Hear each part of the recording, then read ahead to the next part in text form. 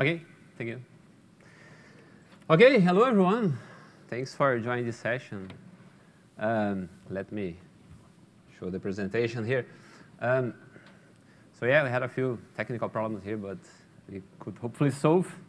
And I'll prepare a lot of hands-on kind of action here in my terminal. So I was hoping I could do this right now because, but hopefully it's working. And I hope we enjoyed the session. So my name is Sergio. I'm from Brazil. I have been doing a lot of embedded stuff for 25 plus years. I have a company, Embedded Labworks. I do consulting, training, everything embedded Linux related. And I am a kind of a part-time contributor of a few open source projects, including Buildroot, the Linux kernel, and Yocto. So our idea here is to talk about debugging. That's a topic that I found it's fascinating because this is something that it's a kind of a byproduct of the development, right? We usually don't learn about debugging in theory, only in practice, right? We learn about programming, developing software, but when it comes to find and solve issues, like we have to learn that in practice. There are a few books out there, but I always feel that we should have more documentation and more resources about this. So that's why I'm doing a few of those debugging talks out there. I have done one 3 years ago in the last Embedded Linux conference that I have participated. It was kind of focused on the kernel. So right now I'm doing another one, but more broad, like I'm going to cover kernel and also user space debugging. I have here a board from Tradex. I'm running a really, really small system. I'm booting from the network. So when I boot the device, it will download the kernel, the device tree, and mount the root file system over the network using NFS. So it's a kind of good architecture to try stuff, to debug. That's what we're going to try to do here.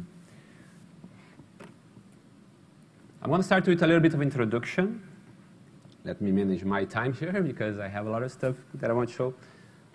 So I'm going to be very fast in the introduction because I want to focus on the hands-on, on showing kind of real cases, and let's use the tools, right? Like GDB, ftrace, and several different tools here to find out bugs in an embedded Linux system. One of the ideas here is to show that there are a lot of tools, right? And you may have different kind of problems. And depending on the problem, there is one or a few of good tools to solve that kind of problem. Like if you're having performance problems, you probably don't want to use GDB to debug performance problems because GDB will impact the performance of the system.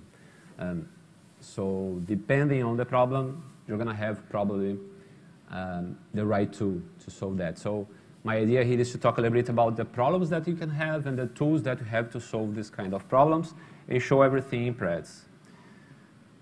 It's kind of a joke that I like, right? For us developers that write software. And when someone finds bugs in our software, right, we have this kind of 6 stages from basically denying, right? I wrote the software, there is no bug there. And then you go to okay, but in my machine, right? Could be happening in your machine, but in my machine it works. Until we go to the question, right? How did that ever work? So that's usually true.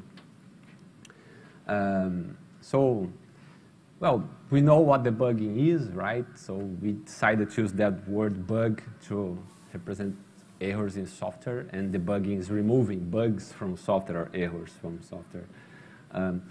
if we think about what are the process to debug any error or issue, I think we can come up with this kind of 5 steps. Understanding the problem, that's very important, because if you don't understand the problem, how can you solve it, right? Like if you see a kernel oops, if you don't know what a kernel oops is, if you don't know how to interpret this dump from the kernel, how can you solve this problem? So understanding the problem, understanding what is happening is very important. The second step would be reproduce the problem. That's also very important, because if you don't know how to reproduce the problem, how can you confirm that you fix it in the end, right? So you have to know the complete steps to reproduce a problem. So later on, when you apply the fix, you will run these steps again to make sure that the problem is fixed. The next step, identifying the root cause. Usually that's what takes most of the time, right? Like you're having a crash in the kernel. So you have the kernel oops, the kernel panic, you can analyze the kernel, you have to understand that. You have to be able to reproduce that, right? You have to know the steps to cause this crash. And then the next step is identify the root cause. What is causing the crash? That's usually take, or can take a little bit of time. The fourth step is, now that you find the root cause, you just have to change the code, rebuild it, deploy it, and test it. Usually that's kind of fast, right? It don't take much. Of course, depends on the software, the size of the software, but usually don't take much of our time. And of course, if you fix it, just celebrate. If not, go back to one of the earlier steps to see what is happening, what is going on. I can, looking at different problems, I can like divide the problems in 5 categories. Maybe if you know other category, you can just let me know. But when we have problems, like I can try to put those problems in 5 different categories. Crash is a kind of problem when the software like just interrupts abruptly. Lookups, when the software just hangs doing something that we don't know.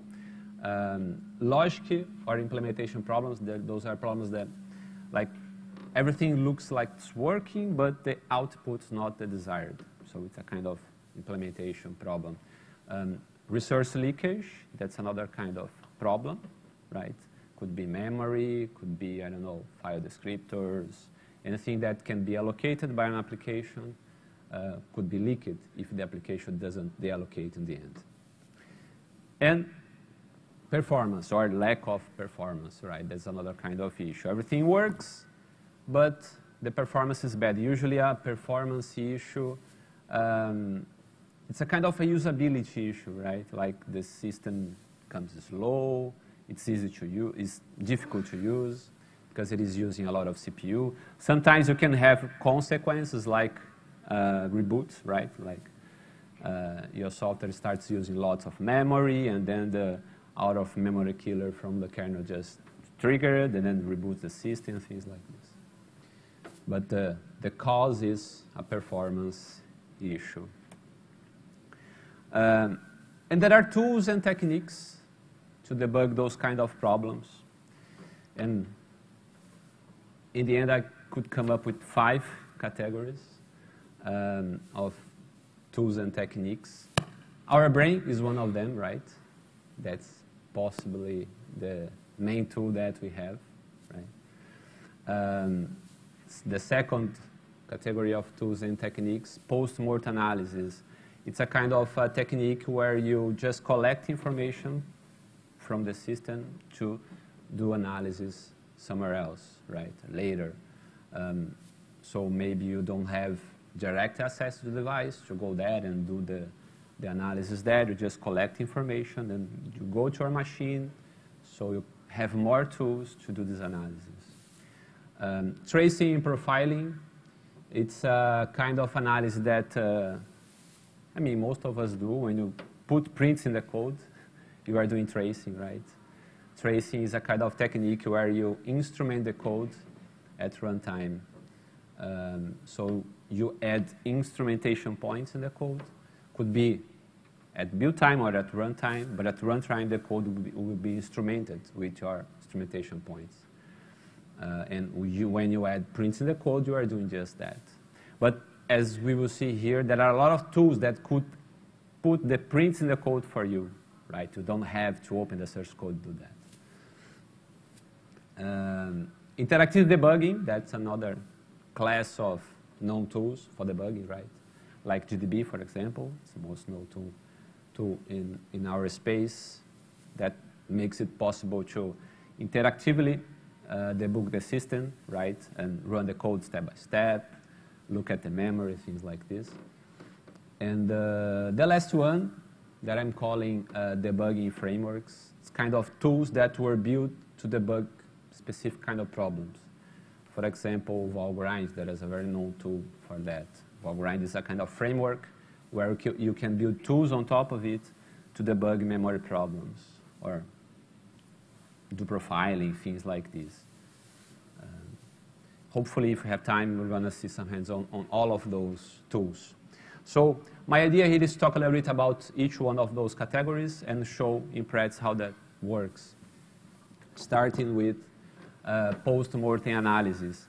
It's kind of very common, right, to have crashes, could be in kernel space, in user space, and we have tools to analyze this kind of issue. A crash could happen because the software is misbehaving, like it's trying to access an invalid memory address, or is trying to, I don't know, executing an invalid instruction, right? And the software will just crash. It's a user space code. The kernel will send a signal to the process. For example, if a process tries to access an invalid region of memory, the kernel, via the MMU, will identify that and send a signal to the process, SIG-SAG-V, and that process will be ended, right? Will be aborted. How can we debug problems like that? So I have everything here in the slides, right, in case like I cannot do the hands-on, but everything that we have here in the slides I'm going to do in the terminal and show you guys how that works. So as I mentioned, I have here a small embedded Linux system. I added a few bugs in the system, so we can do this hands-on here. The first one is when I injected a pen drive, I have a kernel ops message, crashing the kernel. So this is a kernel ops message. Should we ignore this? Of course not. Should we be afraid of this? Of course not. There are a lot of numbers here, that's true, but there are a lot of useful information here, right? So if you go from the beginning of the kernel ops message, we can see the reason, unable to handle kernel pointer dereference. We can see where we had a problem, so we can even see the function, because there is a config option in the kernel enabled called config all sims. That's usually by default enabled in the kernel, and it is able to solve some symbols like the name of the functions. So we have there the storage probe, that's the function that crashed. And the other question. So what is the config option you say? What is what, sorry? The kernel debug enable. Config k all sims. Yeah.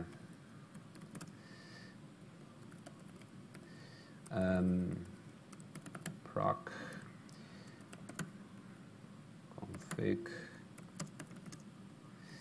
config k all, this one. Usually it's enabled, so we usually have those kind of symbols in the kernel. That's why we can see, for example, in the end we have the backtrace, right, with all of the functions that were called. So we have, like, in the end we have kthread. That's because the enumeration of the OSB happens inside that thread in the kernel via coworker. So kthread, coworker thread, and you can go up until the function that caused the crash in the kernel, storage probe. How can we analyze this? we have the address, so we can just convert the address to the line of code. That can be done. You just need the source code of the kernel. You need basically two things. You need the source code of the kernel, so I have here the source code of the kernel that I'm running there. And you need the L file of the kernel with debugging symbols. That's the file called VM Linux in the source code of the kernel. When you build a kernel, this file is generated. This file is used to create the kernel image in the end, but in the end, it is not used to boot the kernel, this file here. But you can use it to debug the kernel because you have there all the symbol tables of the kernel. You can solve symbols with this file. So we can use two tools for that. One of them is ADDR2line. This tool you can just give,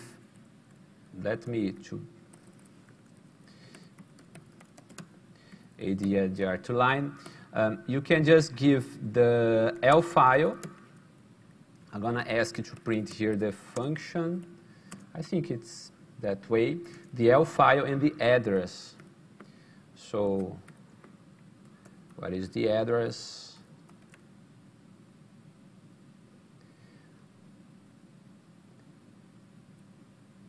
You can take from the backtrace or from this PC program counter, and then you just give to the tool.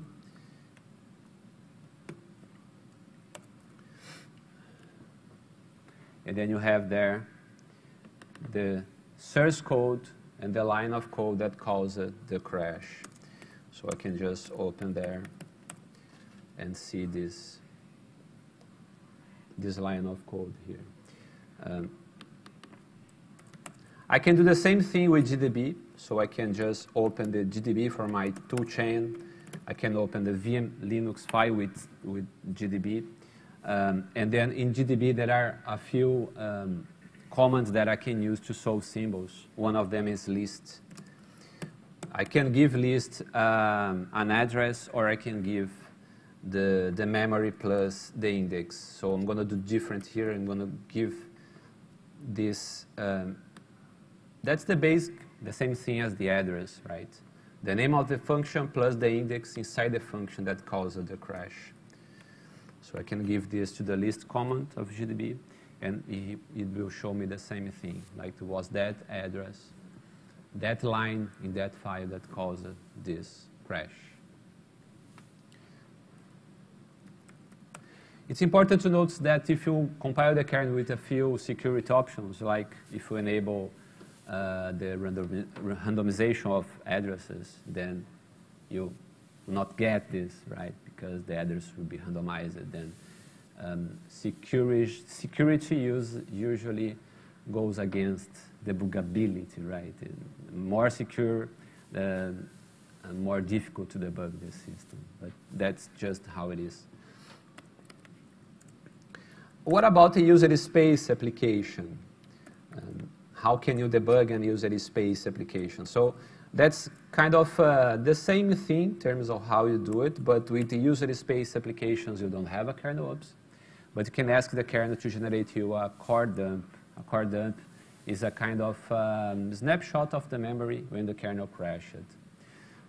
There is a command in Linux, usually by default, when a process crashes, a core dump is not generated.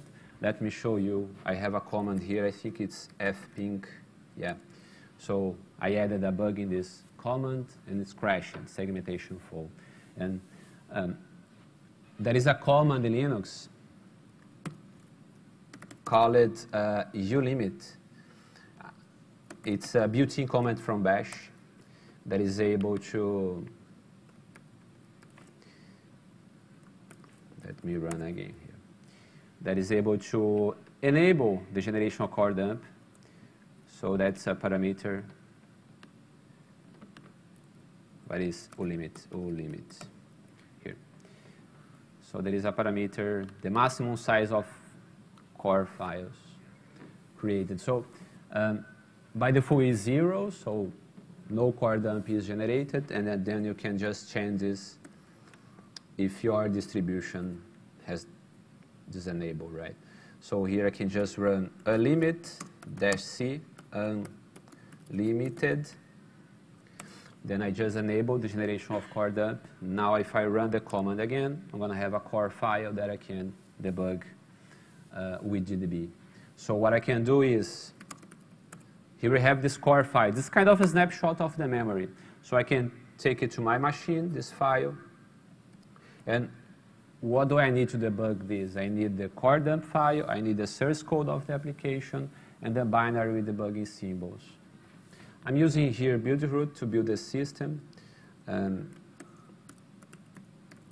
So let me go to the build root directory.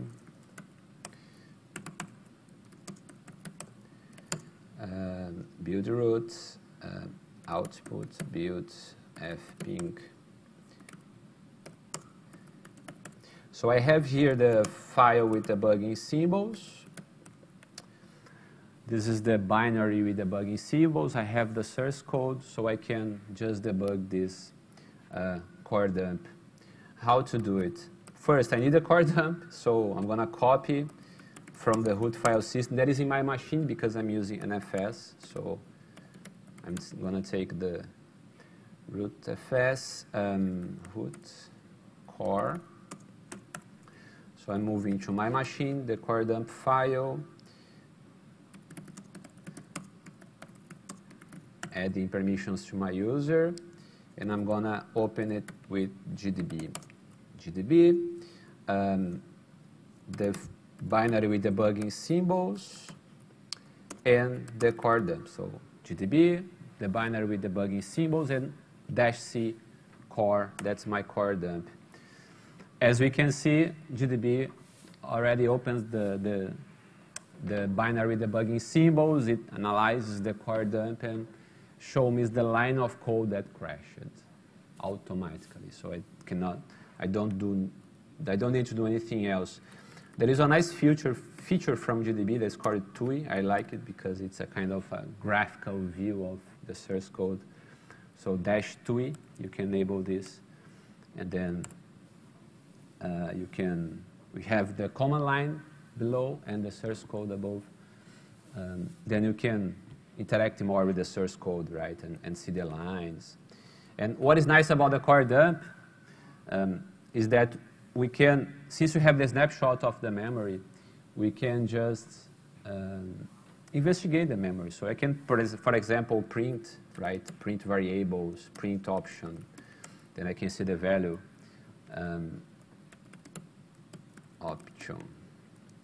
Option is a pointer.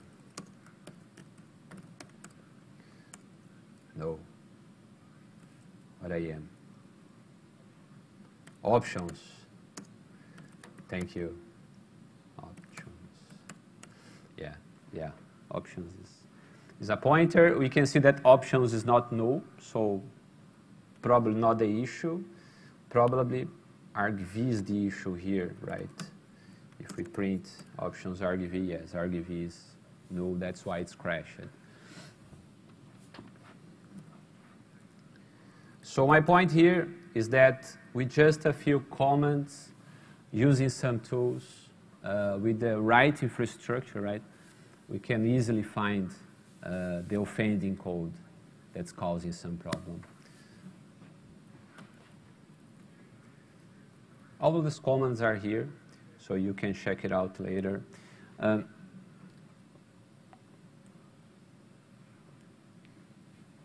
Tracing. Tracing is another technique for debugging. The idea of tracing is instrumenting the code. There are several different ways to do tracing. You can trace at build time, right? You can add tracing points at build time in the code. You can trace at runtime. And the kernel provides complete infrastructure for that. So you can trace kernel code and user space code. I want to show you guys, let's see this one. For example, I have here a comment that's taking Let me see if I have here in the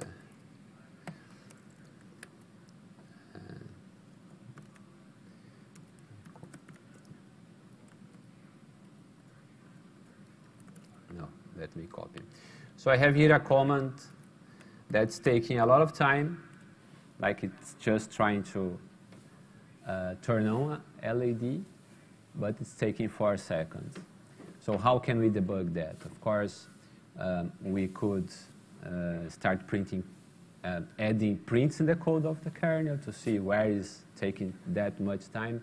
But the kernel provides a complete infrastructure to debug this kind of problem. And here we're going to use ftrace for that. So ftrace is part of the kernel tracing subsystem. If you enable it, so you can go to the kernel configuration. In kernel hacking, the menu kernel hacking, there is a submenu there called tracing. And if you enable tracing, there are several options there that you can enable to trace, like kernel function calls. You can trace latency, things like that. So we're going to use here ftrace to debug this issue. For those who don't know ftrace, ftrace provides an interface via files. That's very nice because you can interact with ftrace in the command line. You just have to mount the tracefs file system that I guess, I don't know if I already mounted or not. Maybe not. I'm going to mount it again. Device service is busy. Okay. So I just mounted tracefs and I have it here. It's a file-based interface. You can interact with the kernel. So let's say I want to trace all kernel functions. We have here the available tracers with all of the tracers that I can enable.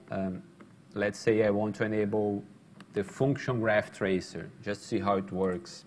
I have to echo this tracer to the current tracer file. So I just write the name of the tracer in the current trace file. And that should be, I forgot one thing, since my kernel has crashed before I have to reboot it, so the system will be unstable. Every time the kernel crashes, I have an oops, the kernel is unstable. I discovered during my test that ftrace is not working after I crashed my kernel with the USB stick. So I just rebooted, but should be very fast.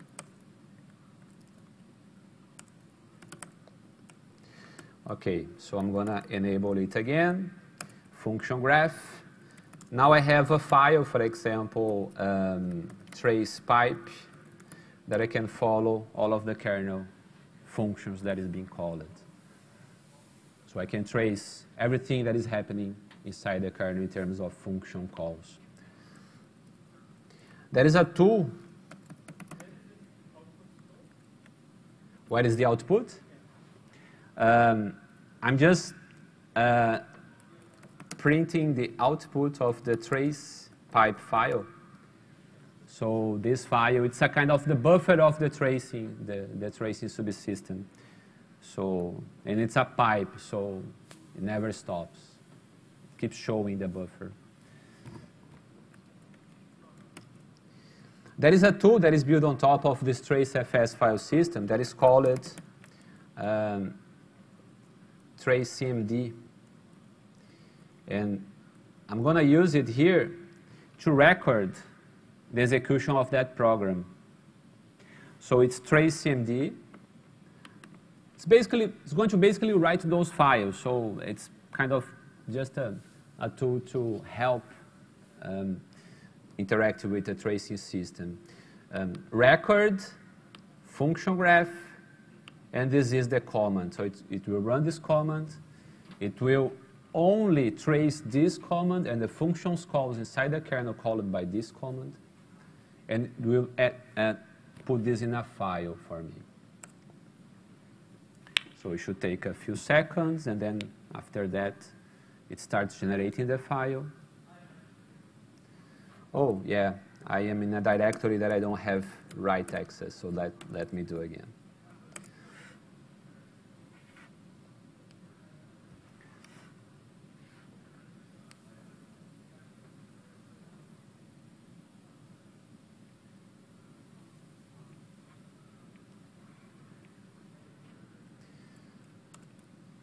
Very good. Now I have a trace.dat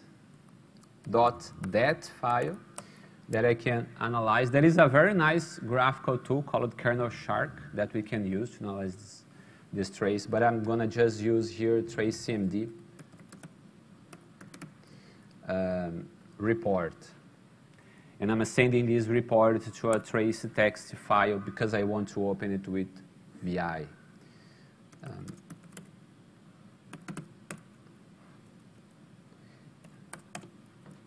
This is the result of the tracing. And here we can see all of the functions that were called for this specific program. Now we have to use a little bit of creativity, right, to try to find out what is happening. If we search for LED, that's because I'm trying to turn on a LED. I can get to LED functions here. And we can see that here in the middle of an LED function calls, we have an msleep. And this function call took a few seconds, right? I don't know if VI is going to the right place, but yeah. So if we open this GPIO LED set function in the kernel,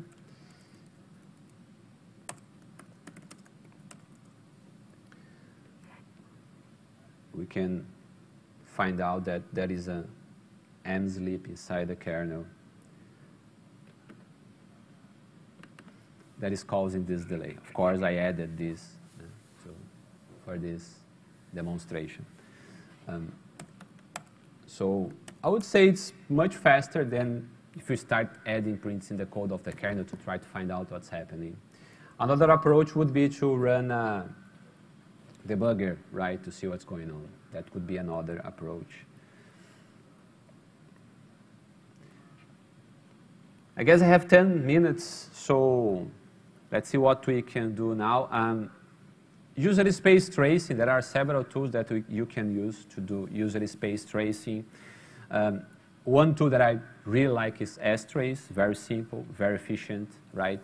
It's easy to install, it's just a small tool that is able to trace system calls. And tracing system calls can help a lot in identifying problems. So here in this example, I ran netcat, and it's returning an error, couldn't set up listening socket. We could use GDB or any other tool to debug this issue, or maybe just strace. So you can just run strace if you have it in your system.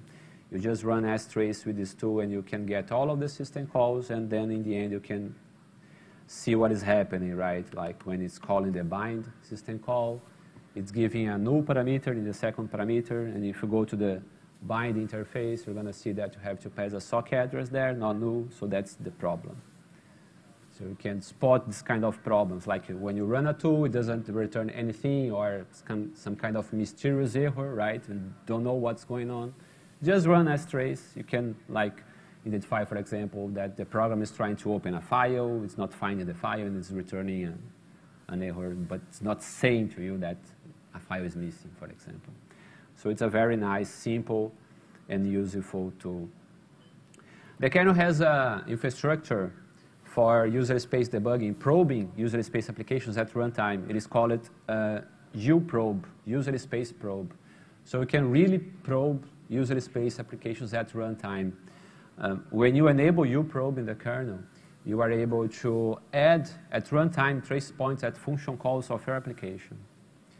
Because this strace tool, and that is also the other ltrace tool that is able to help you to trace system calls, library calls, but not the calls from your application. If you want to debug to trace the calls from your application, then you're going to have to use some kind of user space tool. And for example, perf is able to do that. Don't have time to do the demonstration now, but everything is in the slides. You can check it out later. So the perf tool does a lot of stuff, right, in terms of tracing and profiling. One of the things it is able to use the uprobe kernel subsystem to take the symbols from applications, identify the addresses, and add tracing points to those addresses so you can instrument the application at runtime. So here in this example, This is a small kind of script to put trace points in all of the functions of an application. That's ETH2. And then you can just run and record what is going on. It will generate a file with the functions that were called perf.data. And then with this file, you can see all of the functions that were called from your application, and you can try to figure out what's happening. In this specific case, it's an application that is freezing, hanging, so you can identify this kind of issues. There are two more kind of class of tools that is very useful. I have just a few minutes. Interactive debugging, that's very commonly useful, right? GDB is our main tool for interactive debugging, and for the most of cases, it helps a lot. In the embedded Linux space, there is just one small problem because you have all of the tools in your machine, but you have the code running on your another machine. So you need a kind of client-server architecture. So you run GDB server on one side and GDB client on the other side. And you can do this with user space code and with kernel code. Right? The kernel has an GDB server inside of it, so you can use it. You can run the kernel step by step, or you can also do it with user space code. I was also planning a demonstration on this, but we don't have time. This is kernel being debugged, and user space is more simple, right? To debug an user space application is much more simple. I can do it here in 1 minute. Let's say we want to debug this application here.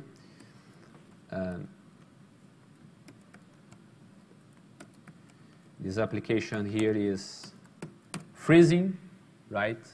So we want to debug this application. What we need to do is start GDB server on the device. GDB server. We're going to use an Ethernet connection here to communicate with the client. So GDB server. Now it's waiting for a connection. Then we go to the host machine. We have to go to the source code of the application, that is tree. Where is tree? Tree is here. Then here I start the GDB client, passing my application with debugging symbols, and I'm also going to start the TUI mode. Now I just have to connect. The command is target remote, and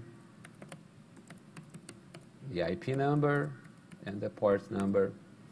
Connected, I can put a breakpoint to the main function, for example, breakman.